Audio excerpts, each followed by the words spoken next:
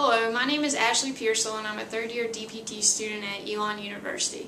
In this video, I will be recapping the NMES parameters used in a 2008 Level 2 evidence study examining the effects of NMES training on vertical jump performance. 27 active males aged 18 to 33 years old were recruited for this study and randomly divided into one of the following three treatment groups. Group 1 subjects participated in a traditional force NMES program intended to improve muscular strength. Group 2 subjects participated in a traditional endurance NMES program intended to increase muscular endurance. And the Group 3 subjects comprised a control group who received no NMES training. Subjects in both of the training groups received NMES training 3 days a week for 5 days a week while sitting in a chair with their knees flexed to 90 degrees and their hips flexed to 110 degrees. 4 50 by 89 millimeter electrodes were applied to their bilateral proximal and distal aspects of the vastus lateralis and vastus medialis muscles, as you can see here on our subject.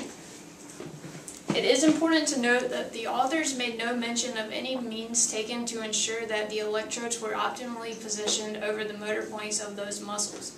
Additionally, the authors did not mention any means to ensure that the electrodes were consistently placed on each subject at each training session. Each session followed a similar design in that training always began with a 5-minute warm-up period in which subjects received stimulation at 5 Hz and 10 milliamps for 5 minutes. Then the actual workout portions of the training sessions began.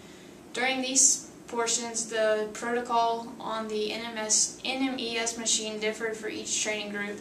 However, there were some consistencies.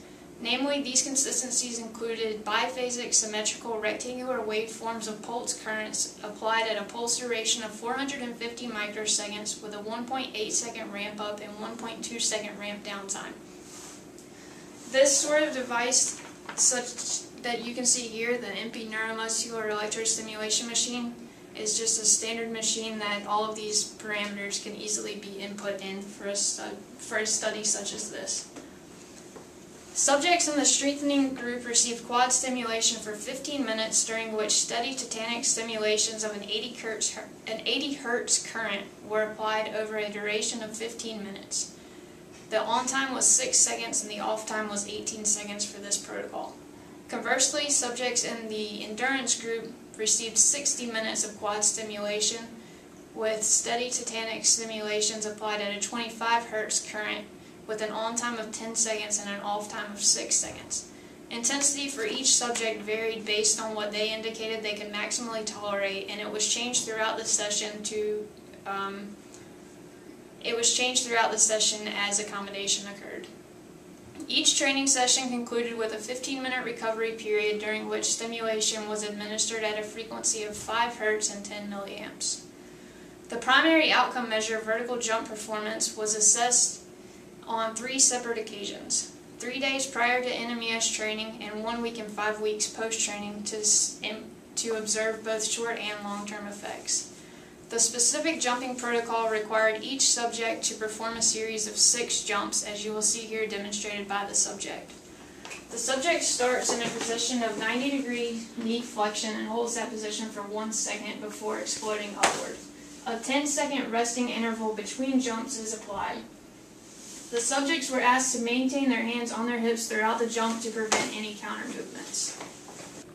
In this particular study, subjects' jump height was measured via a displacement sensor, but measuring jump height could be performed more easily by using a standard Vertec in the clinic if you have that equipment at your disposal. The findings of this study highlight that 2 vastly different NMES training parameters can yield comparable results on jump height. Both training groups demonstrated statistically significant improvements in jump height from Trial 1 to Trial 2 and maintained these gains even through Trial 3. However, no further statistically significant changes occurred between Trials 2 and 3. In the control group, subjects demonstrated no change in jump height from Trial 1 to Trial 2 and actually demonstrated a statistically significant decline in performance at Trial 3. Clinically, these findings are significant and have implications on future practice.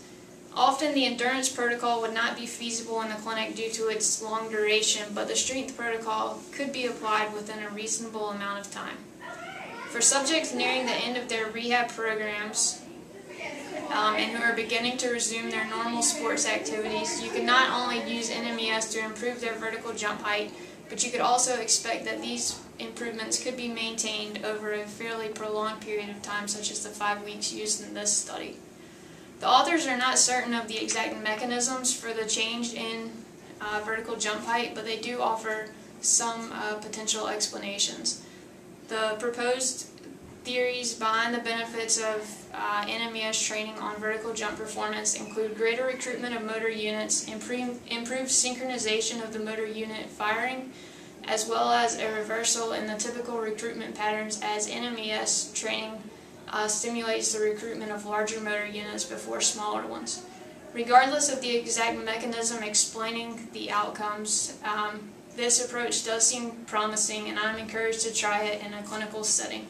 I hope that after watching this video, you too will be inspired to try a similar protocol as well. Thank you.